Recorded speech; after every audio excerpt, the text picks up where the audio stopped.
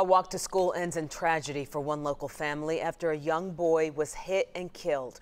Irving police say it happened as he crossed 161 on his way to school.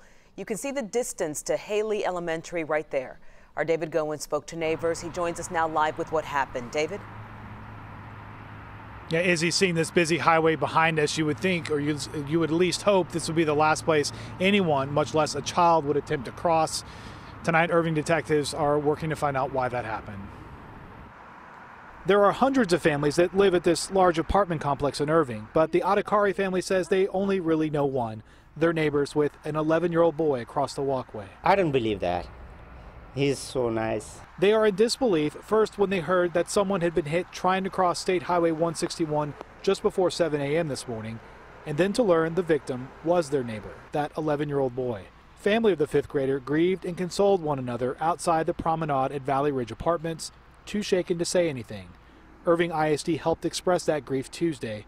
News 8 has learned the boy, who police have not yet identified, attended Thomas Haley Elementary.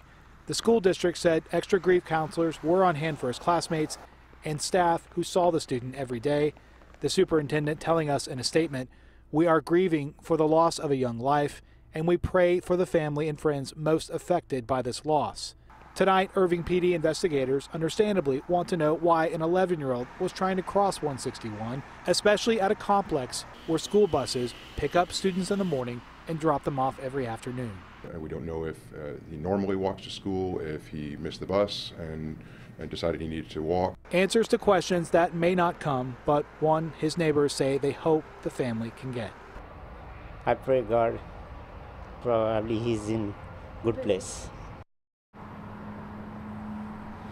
Irving PD added that the motorist stopped right away after the accident this morning. They do not face any criminal charges. Live in Irving, David Goins, Channel 8 News. All right.